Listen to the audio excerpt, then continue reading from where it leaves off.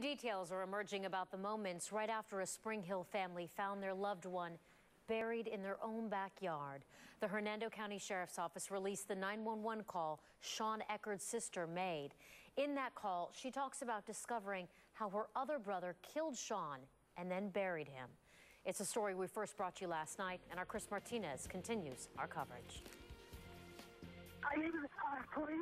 My brother killed my brother. The 7-minute-long call to 911 was made by the sister of both the victim and his confessed killer, just minutes after Sean Paul Eckerd's family uncovered his body in a shallow grave.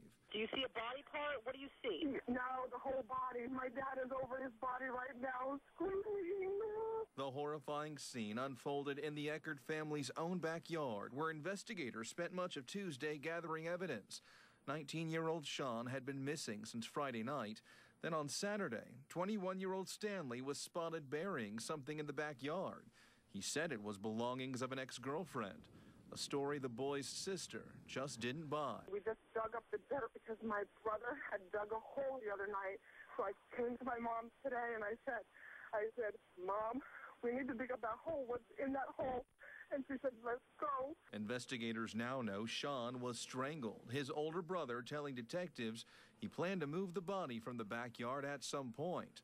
But why a fight between the boys ever led to murder is something no one can seem to explain. It's really unspeakable, and certainly we feel emotionally for the parents and the father who had to make the gruesome discovery that he did. Your father dug up the dirt and he's laying over the person that's in there? He's digging them out of the ground. Oh, my God.